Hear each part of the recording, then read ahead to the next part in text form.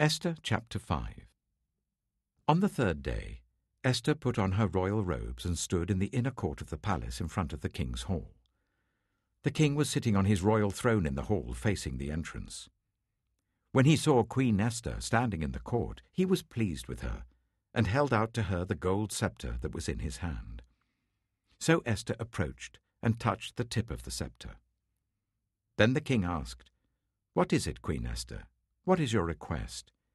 Even up to half the kingdom it will be given you."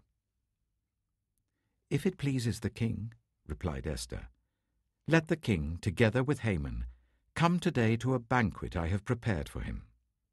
"Bring Haman at once," the king said, "so that we may do what Esther asks." So the king and Haman went to the banquet Esther had prepared. As they were drinking wine, the king again asked Esther, "Now what is your petition? It will be given you. And what is your request? Even up to half the kingdom it will be granted." Esther replied, "My petition and my request is this. If the king regards me with favor, and if it pleases the king to grant my petition and fulfill my request, let the king and Haman come tomorrow to the banquet I will prepare for them. Then I will answer the king's question." Haman went out that day happy and in high spirits. But when he saw Mordecai at the king's gate and observed that he neither rose nor showed fear in his presence, he was filled with rage against Mordecai. Nevertheless, Haman restrained himself and went home. Calling together his friends and Zeresh his wife, Haman boasted to them about his vast wealth, his many sons, and all the ways the king had honored him, and how he had elevated him above the other nobles and officials. "And that's not all," Haman added.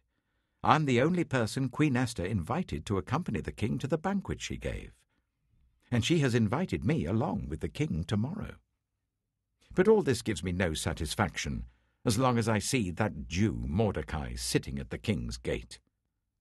His wife Zeresh and all his friends said to him, "Have a pole set up, reaching to a height of 50 cubits, and ask the king in the morning to have Mordecai impaled on it.